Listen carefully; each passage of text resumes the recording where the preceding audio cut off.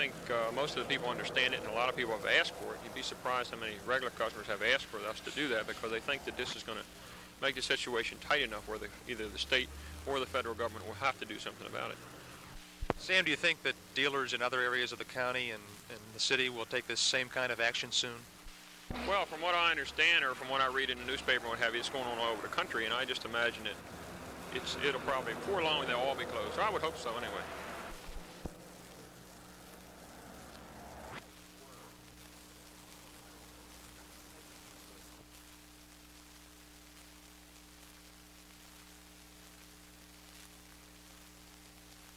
Well, primarily because of my lease.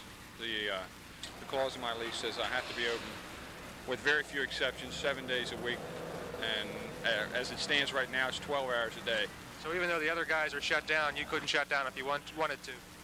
I could, but then I'd place my family and my income in jeopardy, and I'm not in a position to do that. I sympathize with the other guys, but there's really nothing I can do.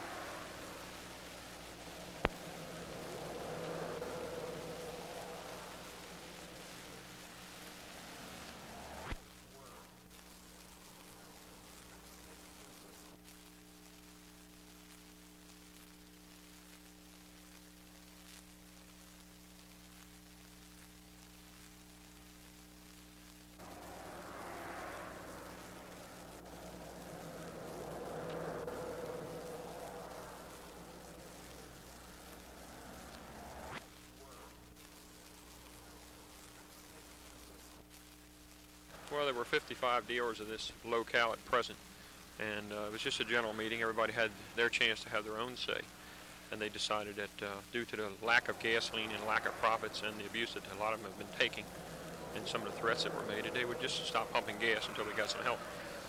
And they all generally seem to say they would continue to do this for as long as it took to get the relief they want? Yes, sir. It was a 100% vote. I'm not really bearing the brunt. It's the customers that are bearing it. I mean, we're this way every day, so it's no hardship on me.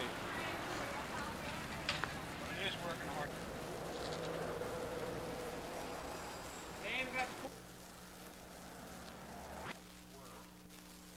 But we know with the shortage of gasoline that they talk about in Washington, I don't believe it's an actual shortage, but the way they're allocating it based on erroneous programs is affecting the employment not only in Maryland but in our nation. And that affects tourism, traveling, resorts, and it's going to have some effect. But maybe because of the lack of traveling, people will stay within Maryland, be more home loving and home cooking.